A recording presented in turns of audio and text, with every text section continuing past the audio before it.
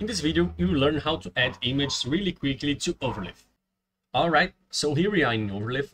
The first thing that you have to do is include the package graphic_x, which we are going to need to insert an image to our LaTeX document. Now, we come here in the upload button and we see that we have different options.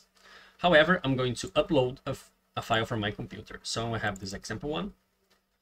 And then all we have to do is type the command begin figure. You can see that Overleaf auto-completed the command, which is one of its best features. I'm going to add our example.png and recompile the code.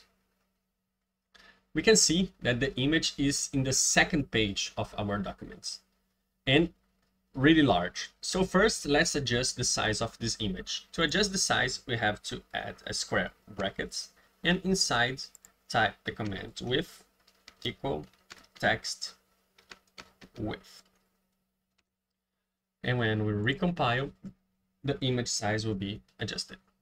See, but it's still in the second page. To put the figure in the first page, we need to add a float specifier to the figure. Here I'm going to use h, which according to Overleaf, place the float here, meaning that it will be approximately at the same point it occurs in the source text. So when I put this float specification, when I recompile, my figure will be in the first page here. So if you want to adjust the size of this image, we can add a multiplier before the text width command. So let's say I want half of the text width.